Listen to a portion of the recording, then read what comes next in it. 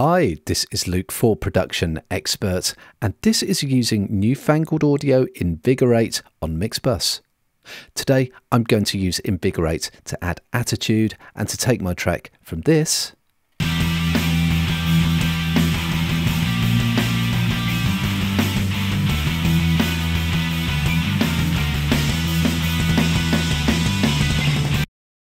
to this.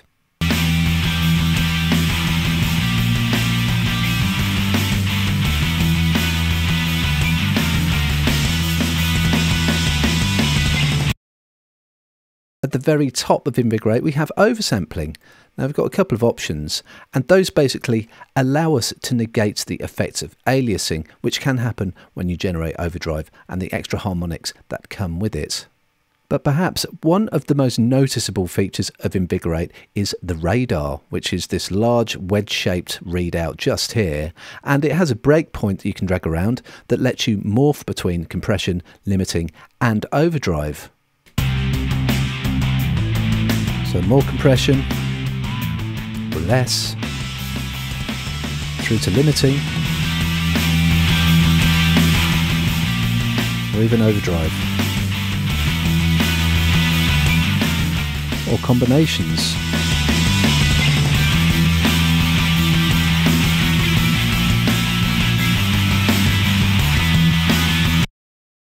Now what's really useful is I can use keyboard modifiers to lock the position of this breakpoint either laterally or vertically. So if I hold Option on a Mac or Alt on a PC, then it locks my position vertically. So I can just use this pendulum type motion to morph between the different sounds.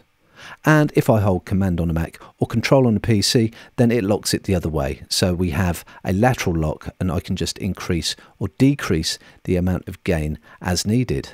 Then below that we have the more familiar time constants in the detector, and we also have this control here as well. So we can reduce the amount of low end going into the distortion algorithm, which can kind of clean things up quite nicely.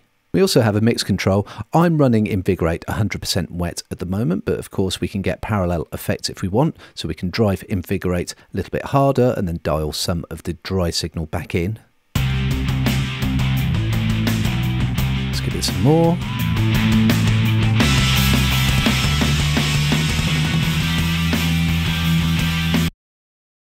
And then the compensate gain control, that is basically auto makeup gain, and we can adjust the amount of makeup manually, or we can even get Invigorate to learn that for us.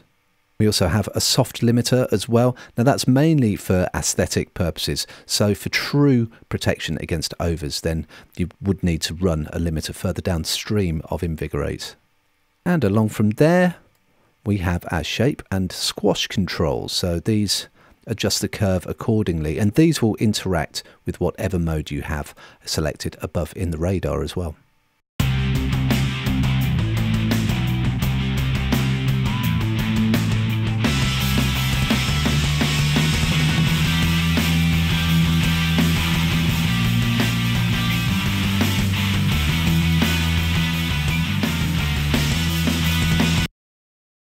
And then at the bottom of Invigorate we have the 3-band filter. Now there are actually 3 of these.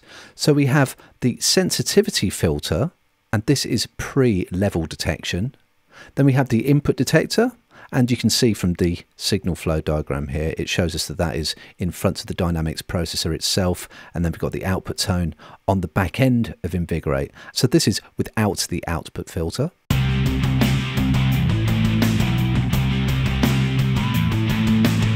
And this is with.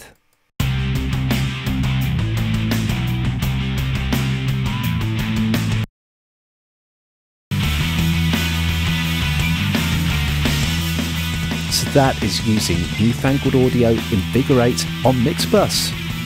To find out more and to read our full article, head over to the Production Expert blog.